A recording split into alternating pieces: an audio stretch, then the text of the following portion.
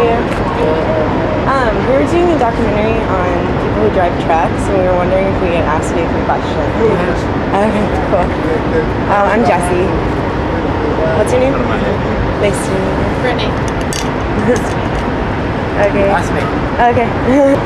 So how long have you been driving trucks for? 12 years. And what got you started driving trucks? Money. I hate it, but it pays good, so. Needed to make money. Started looking in the paper for F1 ads and saw a truck driving and said, hey, money, all right. I was bored. I was straight up bored. Yeah, did the military thing, did Europe thing, I did warehouse, I did a security guard, taxi cab driver. And just, you know, and I was like, hey, I'm gonna go see the country. So I went to truck school, met him, and I'm driving, love it. We were curious as to how the trucking industry has changed since you started. And how long have you been doing it? 31 years. 52. I would say the biggest changes are driver attitude. A lot more younger people doing it today. And they get pitched through schools, and it's about the money. A lot of people don't realize it's like diesel fuel is always more expensive than gasoline.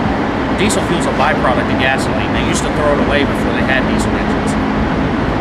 They can't make gasoline without making diesel fuel.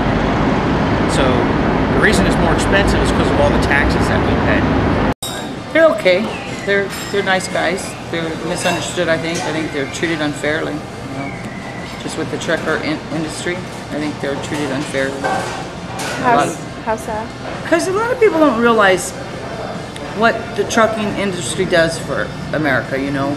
And I think they got a bad reputation. I don't think they get treated in their pay and the gas. I just don't think they're treated right. So we don't appreciate them enough, I don't think. You know? We wouldn't have hardly anything if it wasn't for truck drivers. So. What is your load? Like, what do you guys carry? Like, what do you ship? Sometimes we have no idea.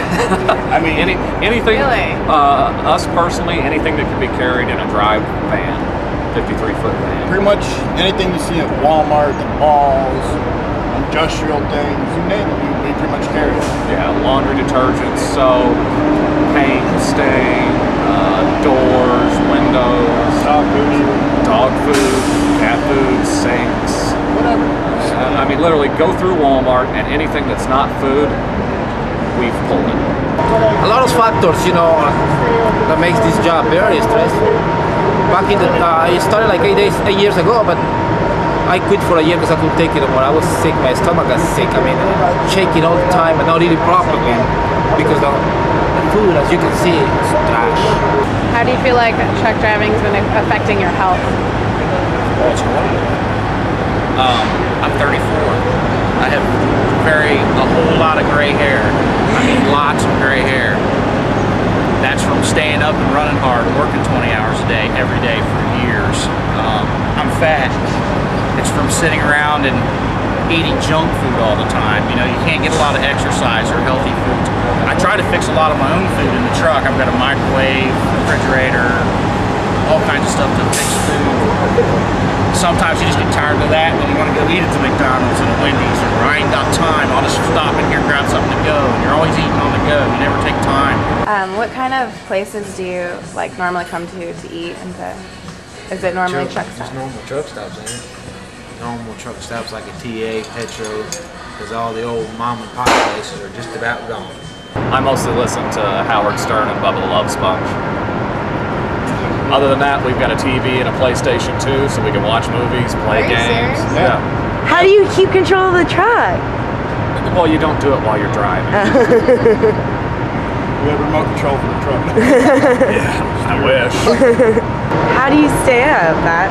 Well, it's like everything else in life you get used to. I mean, at the beginning, I couldn't do it. But now I can drive 2 days straight. And I don't have to take anything. It's just will. With the will, you have to do stuff, you know? And you just want to go home.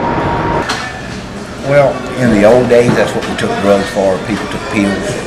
We call them doing bennies to stay awake, and it was used just for your job. Today, it's become, let's all have a party. You go in truck stops and you see cops. The cops are always in the truck stops. You can't sleep because the cops are always in the truck stops. Somebody's got drugs, or you have prostitutes all over the place, and they're knocking on your door and keeping you awake. So, where do you sleep? I've tried to get out of driving, but I can't make the money. I'm not a college graduate. I didn't graduate high school. You know, I can make a really good living for my family. You know, I provide for them. It's all about them, not me. I don't. My little girls and my wife. It's all that matters. You know, so that's why I do it. But you can make a decent living. You don't get rich by any means, but you do all right. I've got friends that have went to college that I make more money than. Oh yeah. So do you see yourself doing this for a lifelong endeavor? I hope not, but probably is.